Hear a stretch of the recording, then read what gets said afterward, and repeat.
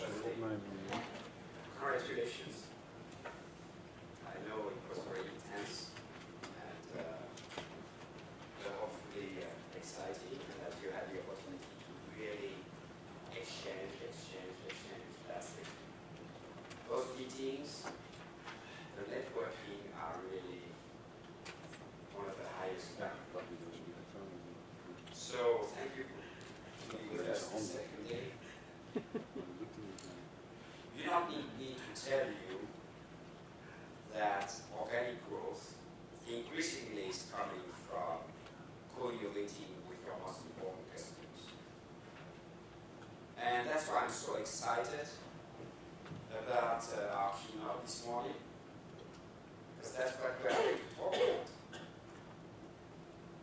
Our speaker has spent time as a software developer, technical coordinator for the French Navy, network manager, you name it. Since 1996, he has been with Xerox, where he currently leads the Xerox Innovation Group's customer-led innovation program.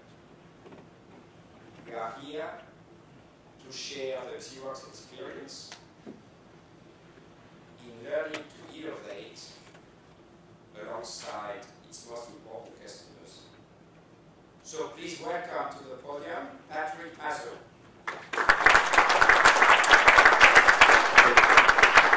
Thank you.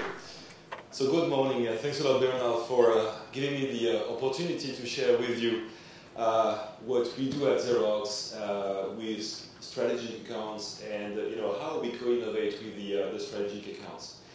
I must confess, I'm a bit special, in this environment because I'm a kind of strange animal. I have a background in research, and I have half of my role, which is in research, belonging to Xerox Research and Development. But I also have another role, which I also work for what we call the Global Accounts Organization. It's the SAM organization within Xerox. And over there, I'm in charge of helping the SAM with co-innovation and their innovation process. My colleagues, my friends from research will tell you, well, I'm now on the dark side, because for them, research, you don't talk too much to customers. It's like you want to be pure, etc. So I'm really kind of a hybrid, and I would really like to share with you today this experience. I've been 20 years at Xerox. I think almost from the beginning, working, with strategic accounts at this time. And what I would like to share is really what we've done and what the lessons we learned, the things that work, but also things that do not work. The first thing I would like to share is a short story. Happened to me about 12 years ago. It was, we were starting to be more kind of process-oriented, working much closer with strategic accounts, putting a program together. And about 12 years ago, I was invited by a German car manufacturer to participate in a new co-innovation program that they were putting in place with their suppliers. So I've been flying to Germany with some other companies. There was HP, Oracle, some other German companies as well that were with us. And the day started, welcomed by the program manager from this car manufacturer, who told us all the nice things about co-innovation. And I don't speak German, unfortunately, as many other people who were in the room. And in perfect English, he explained, that we were very welcome. He wanted to co-innovate with us. However, to do that, you had to speak German. And so it's been a very long morning of people talking in German, and I was looking with my colleagues and wonder what we were doing in that place. So just to tell you that co-innovation is not easy. It starts very much with a notion of cultural fit to make sure that you can really innovate with your partners. Now, in order for you to understand and to really get a sense of what we do and really to see if that would make sense for your own companies, I will just tell you a few words about Xerox, because probably you know us for the copier or the printer, which is hopefully working in the corridor. But we do much more than that. And rather than telling you the whole story, I have a short video to present to you. It's very short, but to give you a good sense of what we are today. Welcome to today's working world. Companies everywhere are working harder and investing more. But achieving the right outcomes has never been more difficult. Xerox engineers a better way for people, process, and technology to work together, improving how the world shops, travels, pleases customers, learns, banks, and stays healthy. So life works better. Work can work better with Xerox. Okay, so maybe a bit surprising because I'm not sure you've seen a copier in that video. By the way, what we are today, Xerox, is still a leading company for providing document management services. But also, we help governments, we help businesses, and to improve the way they work. And in order to do that, we provide services like customer care. We have about 50,000 agents in call centers at Xerox that are helping telco companies, like the Verizons of the world. We also provide services to healthcare, to hospitals, to local governments, and we also do, transportation services. Like in the Netherlands here, for instance, the train company, we provide them with all the services for ticketing and the management of all that. So we are very diverse. Now, there's also a senior issue which is very often associated with Xerox, which is, research and development. I didn't say innovation because it's a bit different, but research and development, R&D. You may know that in the 1970s, we invented some concepts that we still use today in the IT industry. Using Windows on the screen to be able to type documents, the notion of what you see on the screen and what you see is what you get, is what you print. Ethernet, to be able to exchange information between computers, we invented all that in our labs. So really we have an image of really developing leading edge research and development. We do that in the 4 labs that we have around the world, plus a partnership with Fuji Xerox.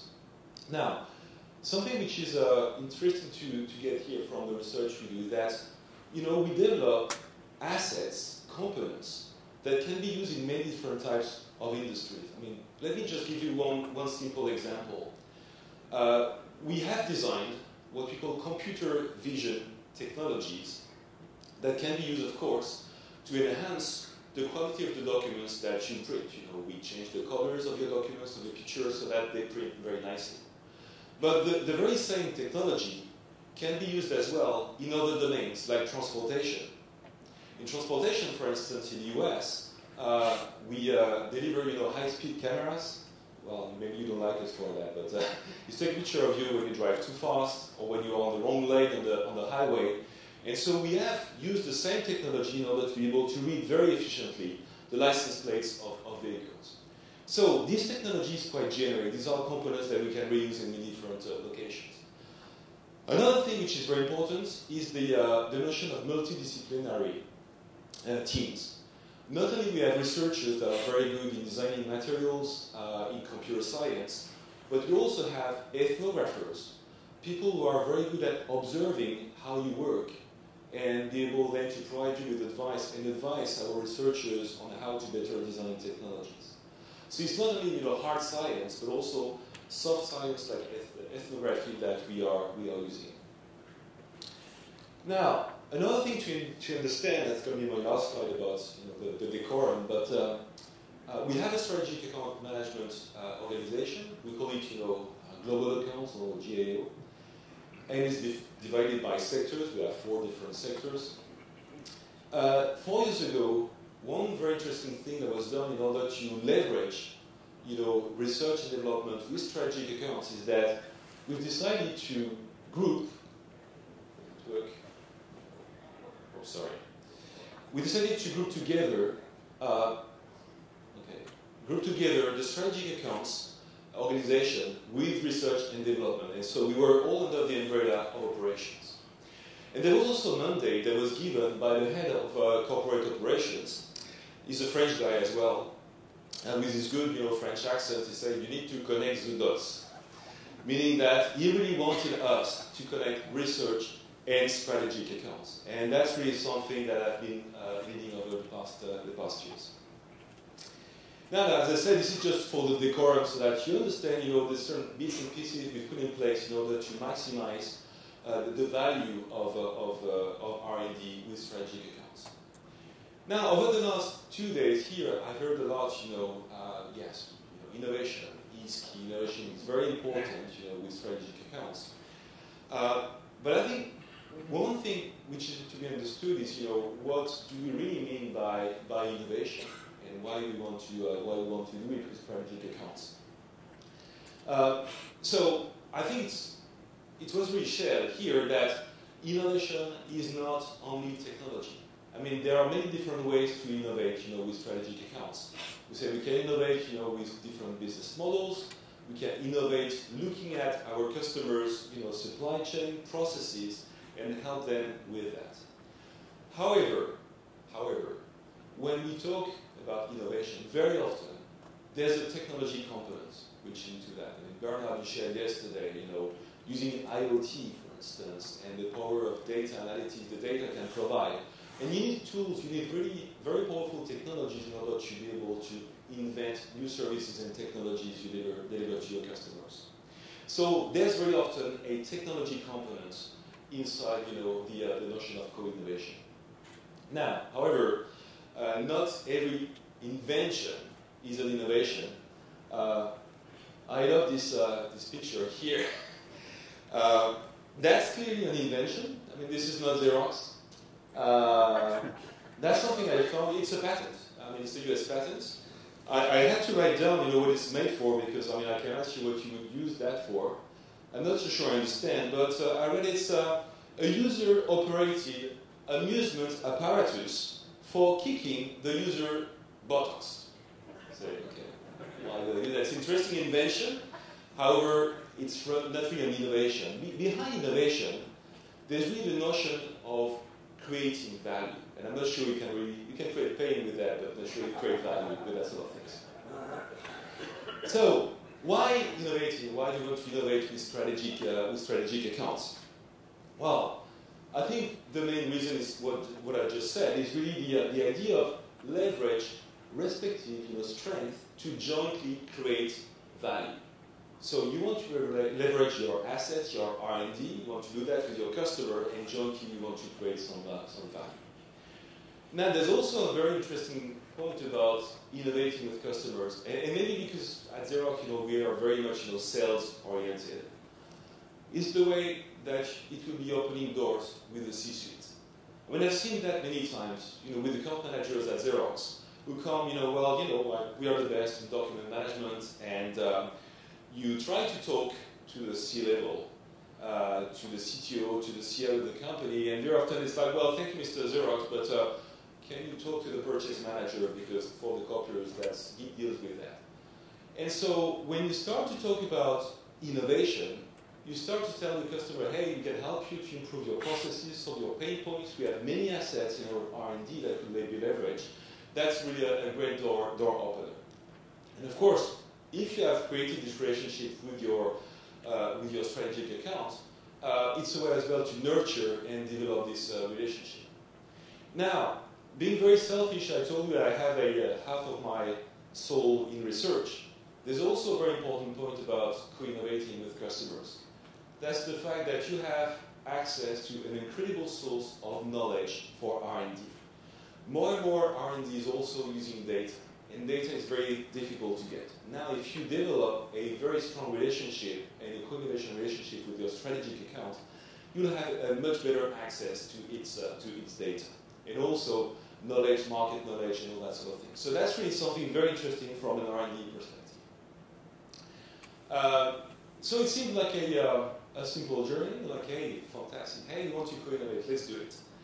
Once upon a time, so it was yourself, strategic account manager, and on the other side, you have the strategic account, and you are making progress, making relationship, working well. In the middle, well, you have customers. Your strategic account customers you have also to take them into the equation. And by the way, they can also be your customers. So then you start to talk about, joint go-to-market and some new products and technology. Then it gets a bit more complicated. And now you have this strange beast coming, global research and development. And honestly, I know these guys very well. I know the community very well. They have really different mindsets than you have in sales. Oh, they want to develop intellectual property. They want to publish at conferences. Do they care about making a better product, delivering to the customer? Not always. I mean, it's not always the case. So you have to deal with these strange people. Another one you have to deal with is intellectual property.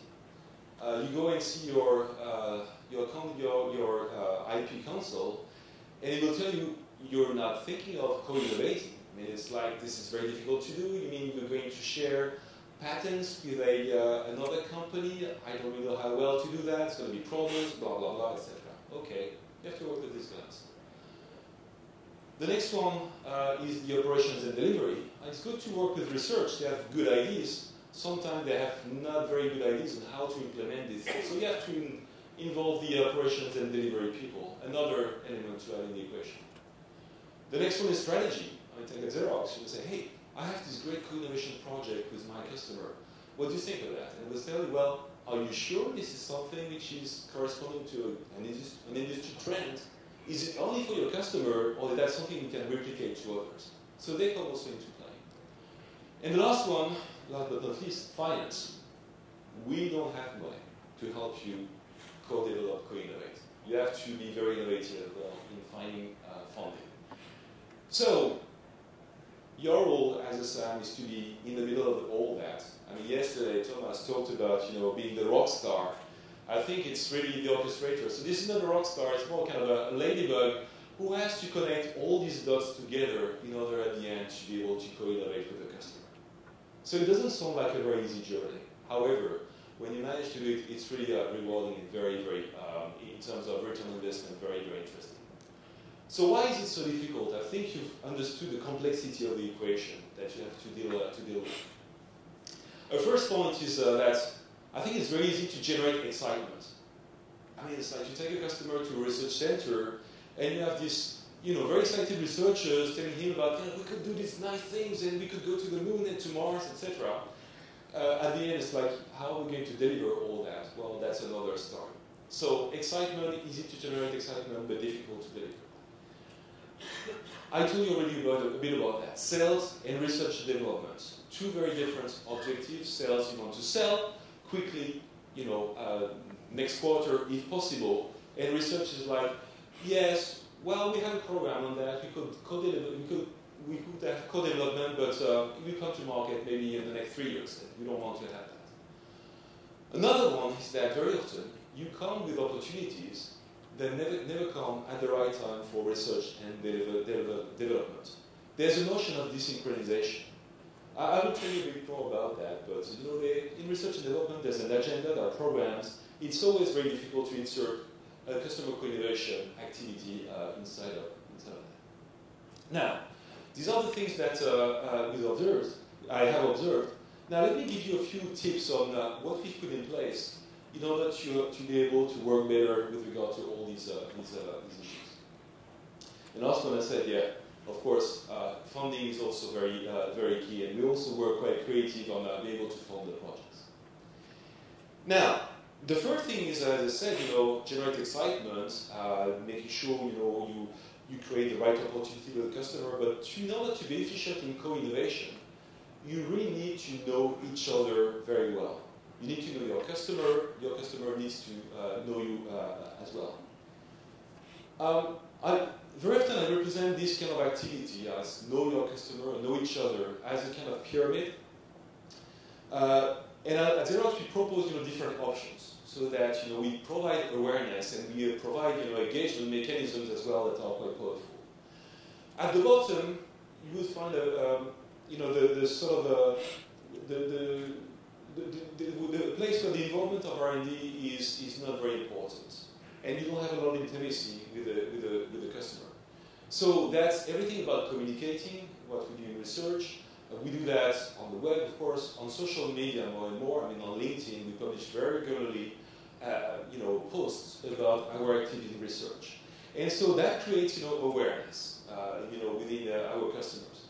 There's something else we have created as well, which is called the Smart Pad, and that's an iPad application that we give to our sales team and the SAM as well.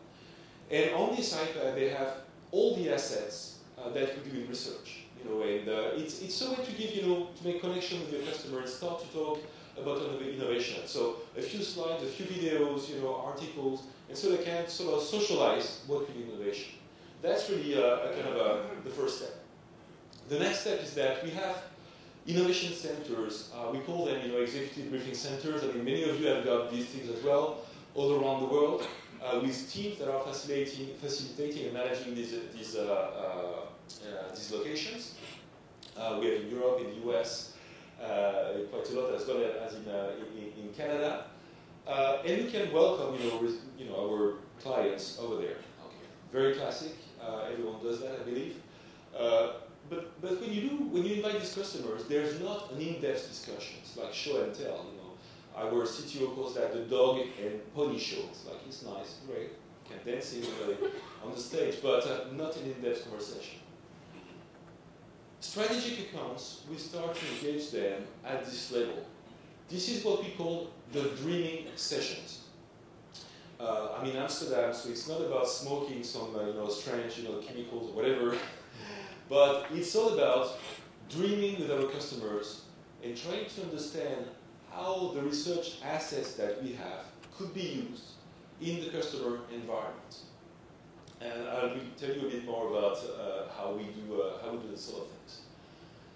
At the top of the pyramid, you have what we call the innovation councils. That's something that we've created for just a few customers, and it's almost creating a full innovation ecosystem, with our customer, with dedicated resources to that. Now, a few words about these dreaming sessions. So that's a moment. Usually it lasts 1 day to 2 days, and that's really the moment where we are inviting our strategic accounts to come to our research centers to explain us, and insist on that, to explain us what are the challenges, what are the strategic imperatives, and we make them imagine how they could use some of the assets we have, some of the technologies that we have. So that's the visible part. However, prior to doing these dreaming sessions, there's a lot of work which is happening.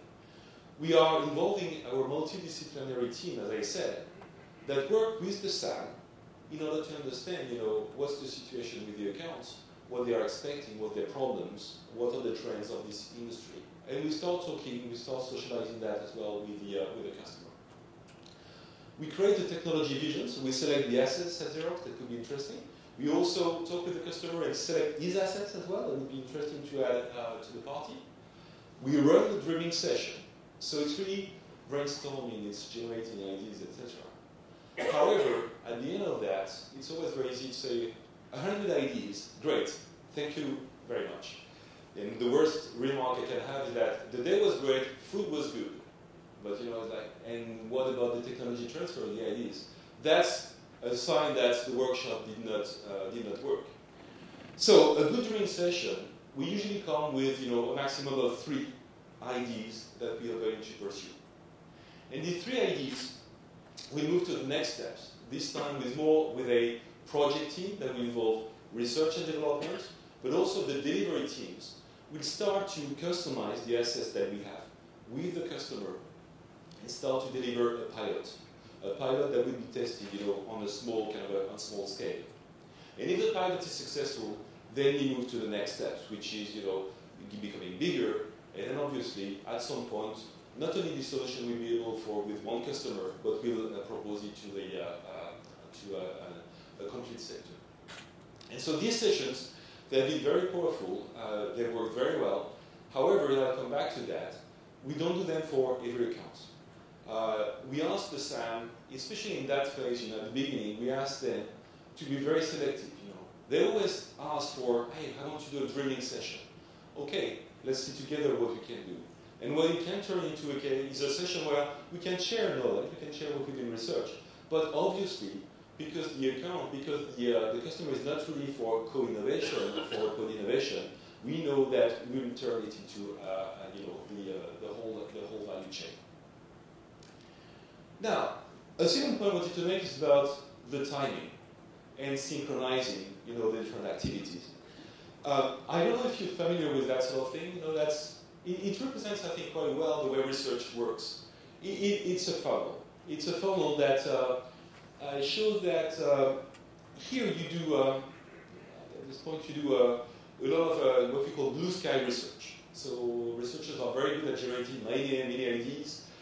They don't really know how to implement them, but very good at doing that. As you are maturing your technologies, you have reviews. You select some projects and you exclude some others. In our terminology, we talk of this phase as exploration. The next one is incubation. So this is purely research involved. And here you start to involve operations, delivery, and all these people. The next stage is really development. So that's really hand-in-hand activity with the operations. You're really talking about delivering a solution to the market and then commercialize. Then guess what? If you try to involve your strategic accounts here, that will not work. Because here the researchers, they need a lot of freedom on thinking, etc. There are other ways to work with partners, like grants we could get from government, from the European Union, but that's usually the strategic accounts are not involved to that. The best time to have a rock star, that's a rock star, it's really here, in the incubation phase. Because that's where you are evaluating different ways to commercialize your assets and your technologies. And that's where you want to have the in-depth conversation, the dreaming sessions, with the strategic accounts. So I think it's very important that you are aware of that sort of this activity, and to be able to know your researchers as well, know them so that you know in which stage they are with their research. If a researcher starts to tell you, yes, I want to go to Mars, well, unless you're Lockheed Martin or this company, you should not go into that stage. Okay. Now, something again about knowing your people, knowing your customer. It's also knowing very much internally what you have, and it's part of knowing this pipeline. In order to have the strategic accounts to understand what we do in research, we really organize on a very regular basis. We don't call it innovation days. We say meetings that are taking place in our innovation centers, in our research centers, where SAMs from the specific sector are invited, but not only to listen to what crazy researchers are doing, but also to share what they see as the issues they have with their strategic accounts, the trends of the market. And so for the researchers, it's very much listening to what's going on in some specific sectors. We do that in all the research centers that we have in Europe and the United States. And we really ask the SAM, who are very smart people, to challenge the researchers and help them to pivot, to change the way they see the technology, to look at a different application. Let me just give you a simple example here of something that happened very recently. I told you we are in transportation.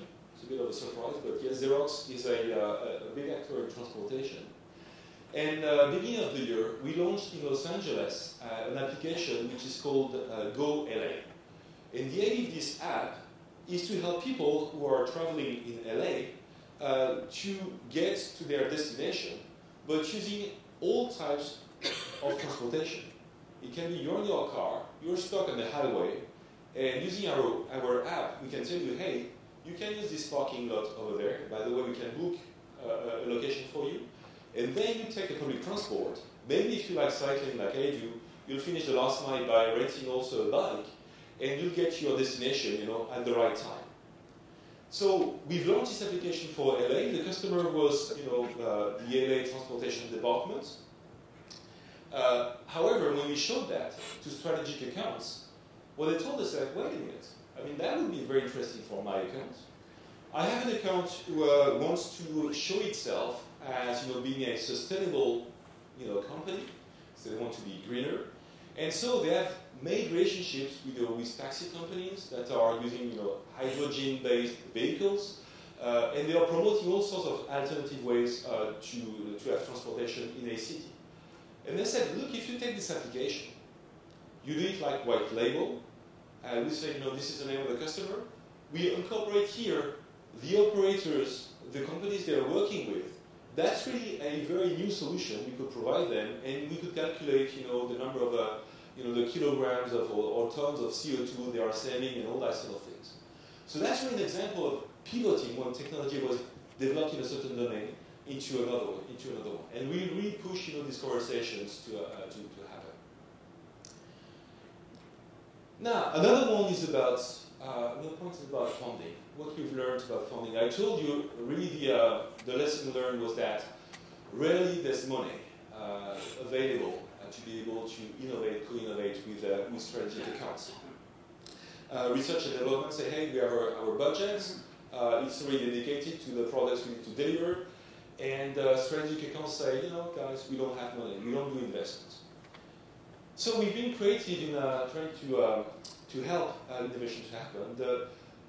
The one thing we did was to create an innovation fund which is embedded into a deal when we sign a deal with a customer. I mean, it's not always the case, but really push for that.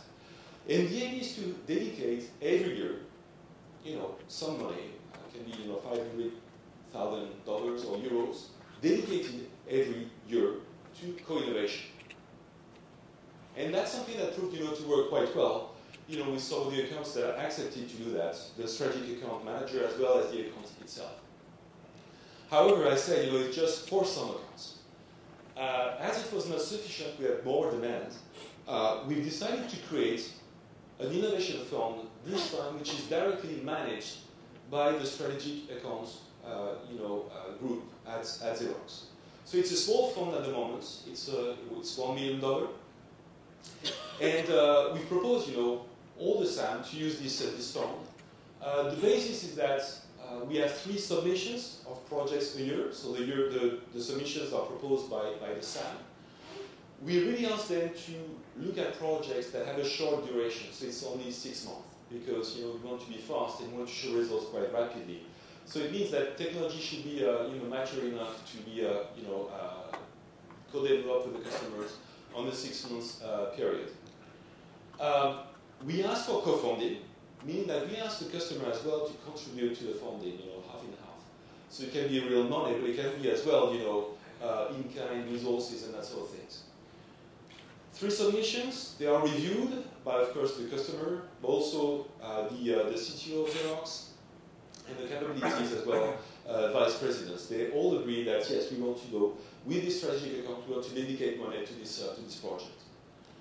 Another thing which is important is that we also involve strategy, because we want to find projects, we want to fund projects that make sense for one customer first, but then that can be expanded to a whole sector.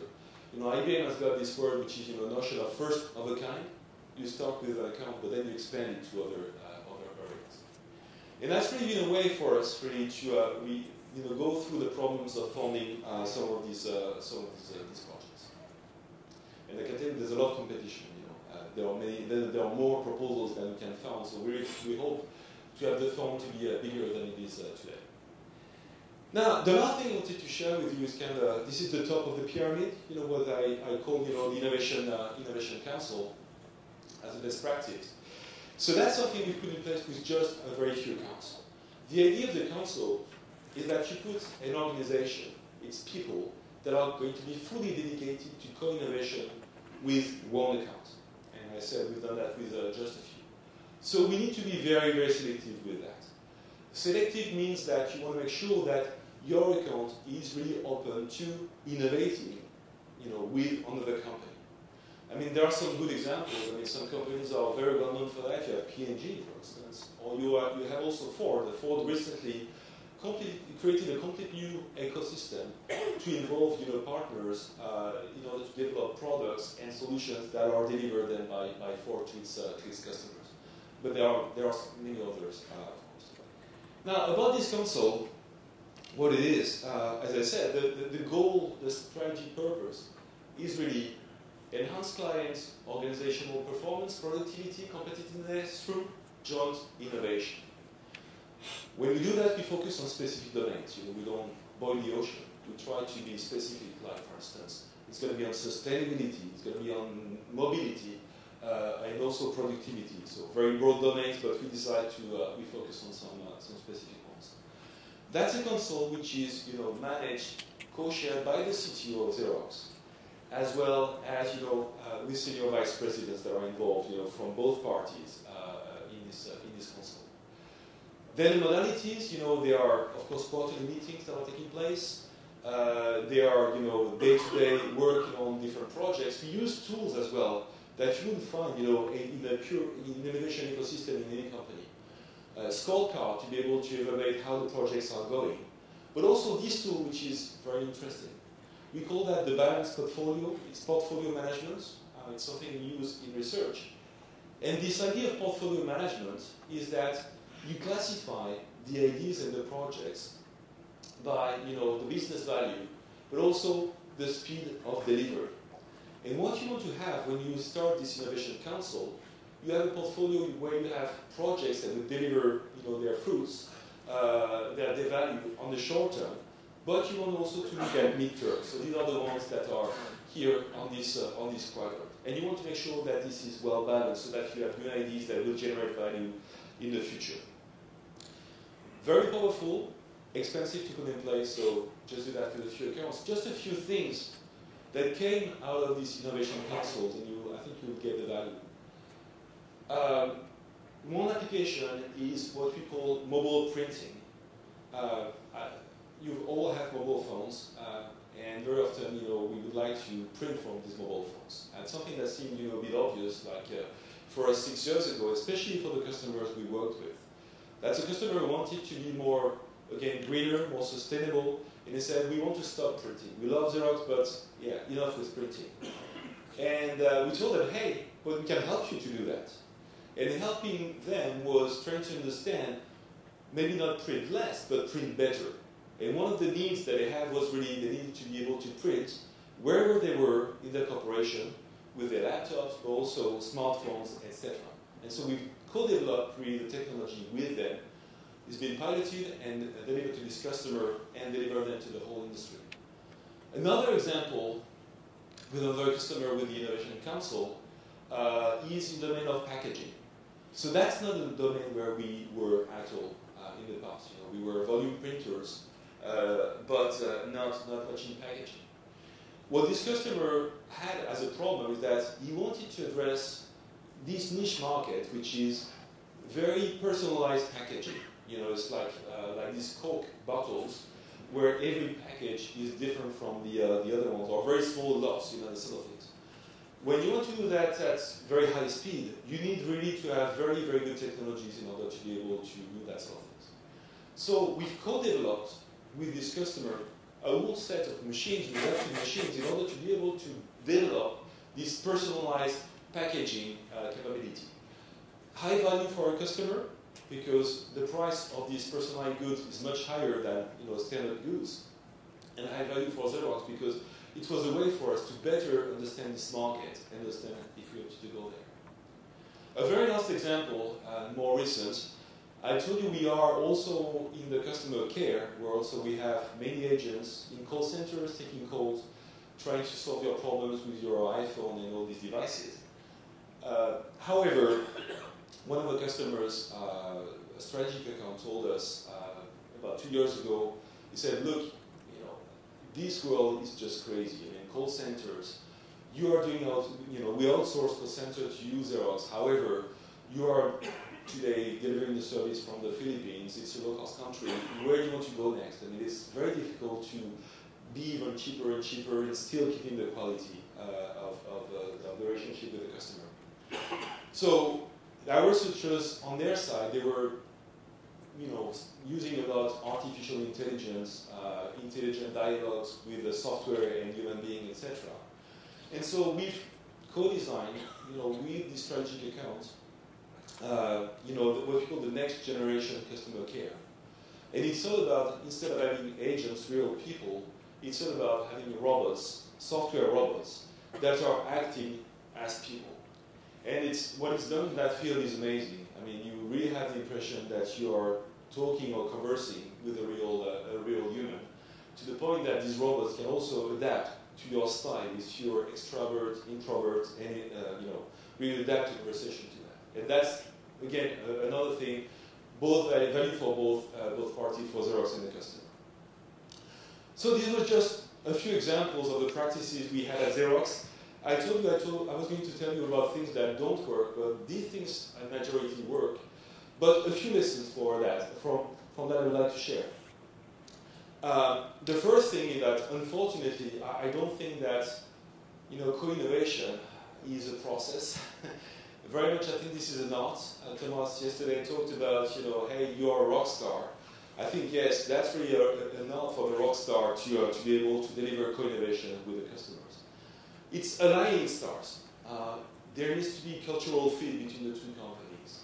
You want to show your partner is ready to innovate, is open.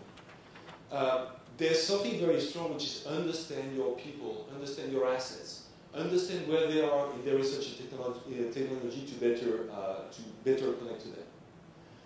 Provide a co-creation environment. I told you, research centers, hosting people, it's more than that. Having the people who are able to communicate and listen to your customers. And of course, funding is key really. You must really be innovative as well in the funding. Now, with all the recipes, will that work? Well, yes, I believe it gives you some clues, to have a very high success. It's very linked as well to the C-level sponsorship. You've seen in Innovation Council, driven by the CTOs, they are the ones that are really able to drive the whole machinery, really, and the same is key. So that was my last message. I said this is something that we designed for rock stars, and by the way, I'm very happy to be not a rock star, but I'm also helping the rock stars to make good music with our customers. So I play drums, that's me. Thank you very much for your attention.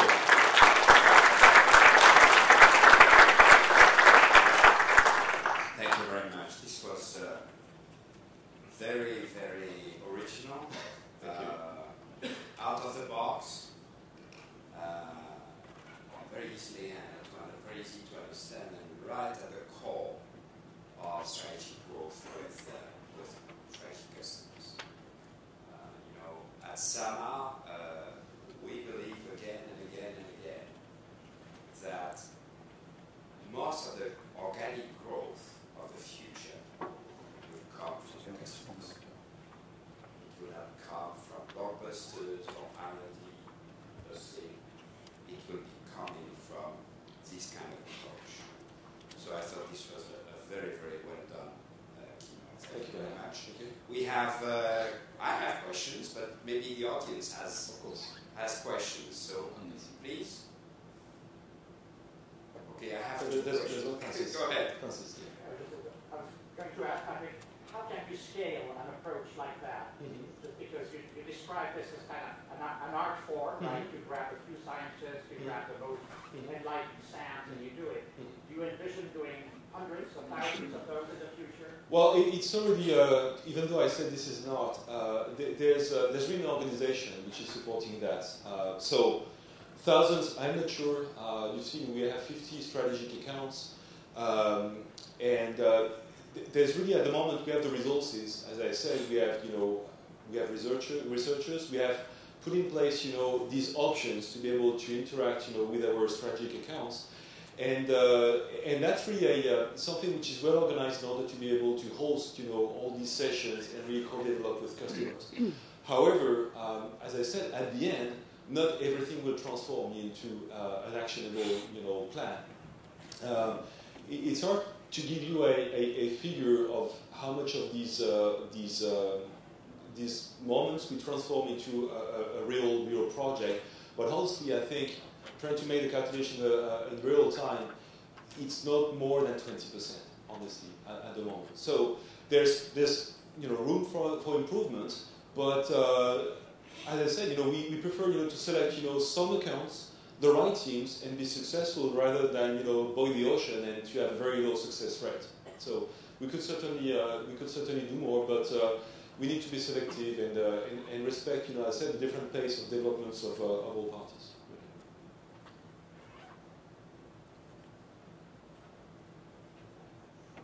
Other questions? I have one. Yes.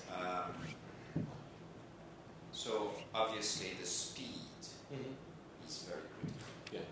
The cycle time. Yeah. Now you said, and I heard you, that you have to involve customers at the right time. Yes. And you talked about that second phase where you want to really go straight to a prototype. Okay, I think the idea of prototype is a very good idea because it's concrete. Now we all know that successful developments comes from a lot of upstream work to debug technology points, making sure that downstream we won't have issues. So the quality of the definition of the problem. Do you have good success rates in doing that with customers? No, you raise a very good point, Bernard, which is how you manage to understand each other and the quality of how you formulate the problem from the start. Right.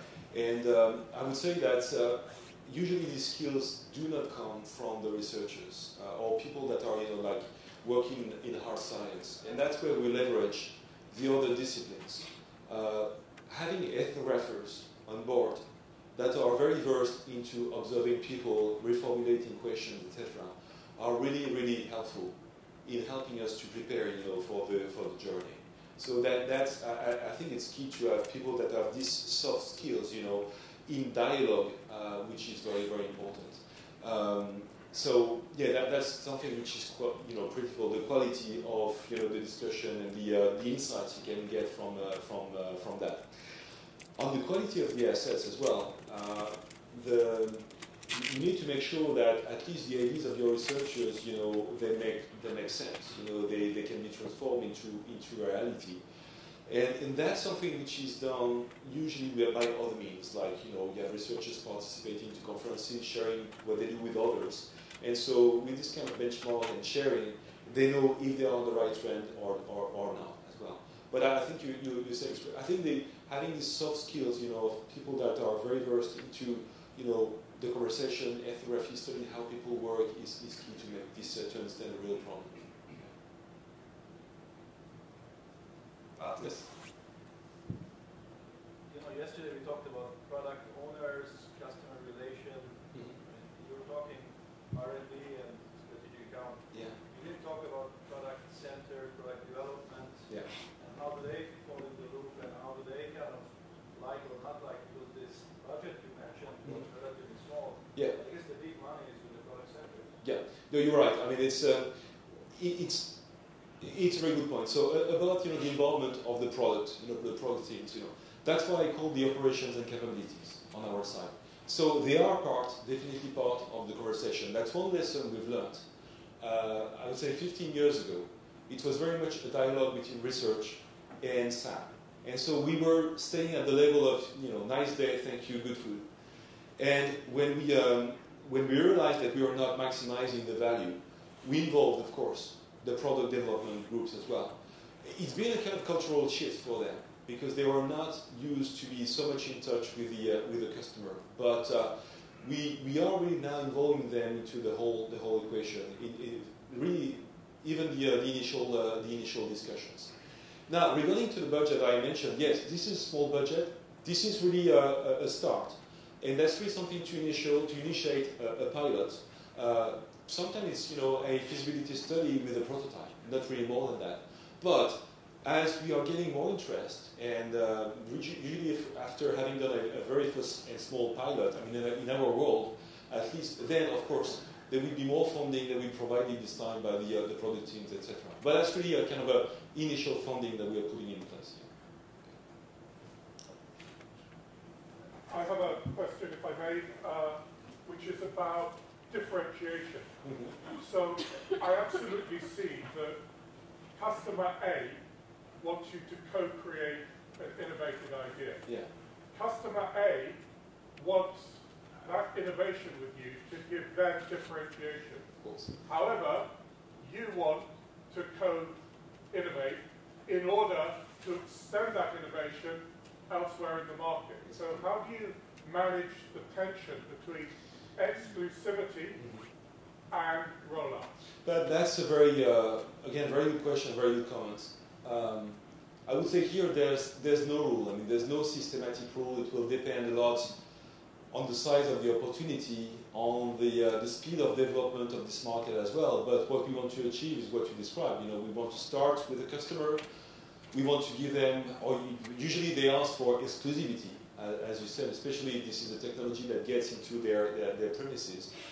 And then we have a negotiation. You know, it's all into negotiation. But for Xerox, we want to move from exclusivity as fast as we can. So there's tension, there's negotiation.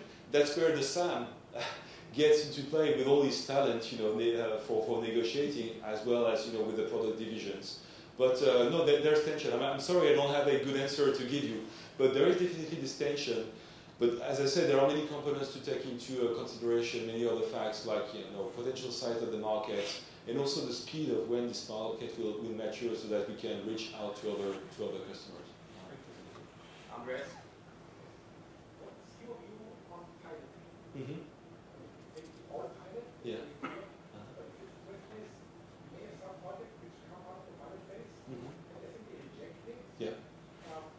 Because some organizational units, companies may say, as a mind, that comes back to me. Mm-hmm. On the other hand, you could have started pilot which is blurry. Mm-hmm. Only to find out later, there will be exactly what we need. Yeah. It was blurry. Yeah. So my question is simply, how strongly do you believe pilots will be tempted to actually overdrive in addition to Yeah. pilot or not to pilot because of, let's say, an erroneous view of the value of piloting, respectively to those companies who roll out of it? Yeah, sure. I mean, true. I mean, there's a lot of value in piloting, but as you said, there's limitations.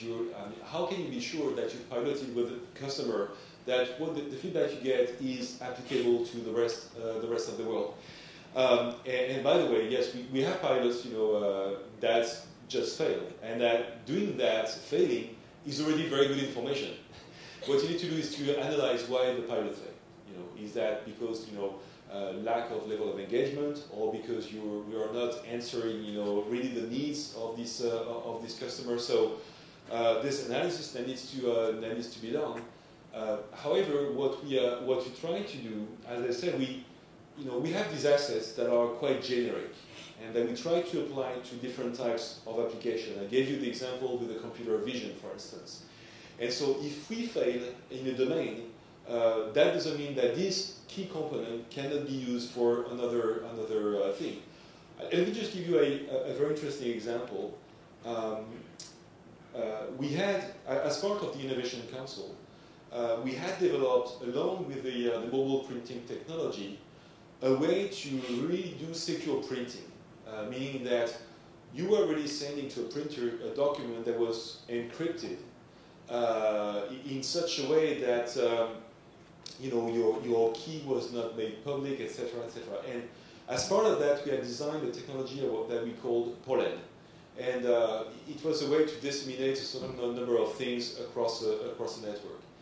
And for some reasons, what we had seen as, you know, secure printing was not successful. It was too complex to put in place. There was a lot of resistance from our customers to do that. So we went to something much more simpler.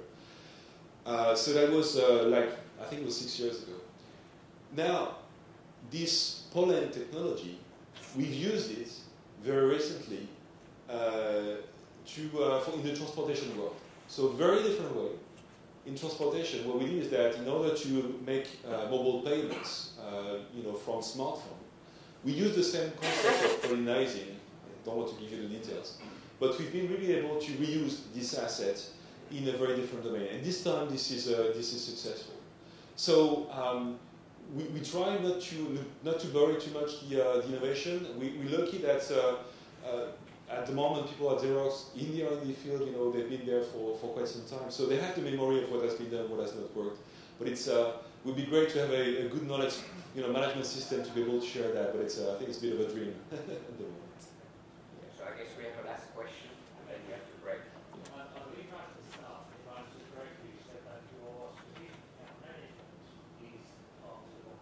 exactly. So presumably, Yes, yes. So I was just curious to know if that was a specific feature of your assets or something you do on device this size to do with that. Yeah. No, this is not something we've done from the start. As I said, this change happened a few years back. There are some other sales organizations that were much more kind of a geographic driven, so, by territory, etc. Even though now they are moving to more kind of industry segments as for the SAMs, by the way. But there's the reason why it was under operations. One of the motivators was clearly to work much closer with research and development, because we saw a lot of synergies. We had already case studies of people having worked with strategic accounts, R&D and strategic accounts. However, to maximize really the value, we thought that it was the best match. Now, it means that there are tensions that have been created between the strategic accounts organization in operations and the local sales organizations as well. So it's very much a matter of balance. There are many bridges that have been created, between the sales organizations, so that they don't walk on the other toes, etc. But as I said, one of the key things was really connect these dots, and I think it's been quite successful working with them. Okay. Thank you very much. Thank you very much.